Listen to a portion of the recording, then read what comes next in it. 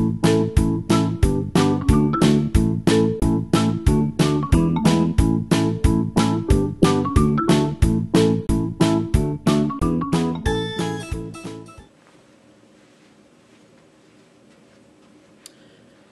morning, everyone. Welcome to the Dieck STEM Lab. I know that you've been learning about the salmon that we grow here in our classroom, in our tank. Now, because we're not in school and it's very difficult to care for them, we have to care for them every day, feed them and clean their water, the DNR told us that it would be best to go ahead and release them into the river. Now, we know they weren't terribly big. Normally we'll release fish that are about this big, and this year we released fish that were only about this big. But that's okay. They were big enough to go off on their own. So what we did is we drained the water down in our fish tank, and then we used a net, and we took the salmon out of the water, and we put them into a bucket, just like this, so that we could transport them up to the river. We wanted to make sure that we kept them good and cold and that they had plenty of oxygen in their water on their trip.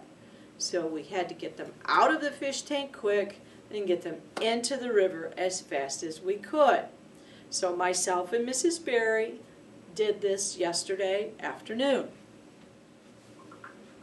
One of the things that we have to do is acclimate the fish to the river water, because the river water isn't at the exact same temperature that we keep here in the classroom. So we need to make sure that the fish are used to that water. So we take the bucket with the fish, we add a little bit of the river water in so that the temperatures can mix and the fish can get used to the new temperature. Once we've acclimated the fish to the water of the river, we can then use a cup to scoop the fish out of the bucket and slowly release them into the river. I'm happy to tell you we released 73 fish yesterday, and that all of the fish were very happy and extremely excited with all of the new space they had. If you look very closely, here's one of our salmon right here in the river. Now, some of them swam off immediately, and some of them weren't quite sure about this new big area they had, and they were a little scared and they hung out. But after a while, they too got used to the river and they swam off as well. We found it interesting that there were a lot of leaves in the bottom of the river, and a lot of these fish blended right in. You really couldn't see them when they got down around the leaves and the rocks.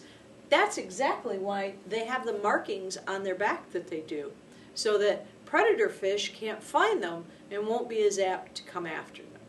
Remember, our fish are going to become very, very large fish.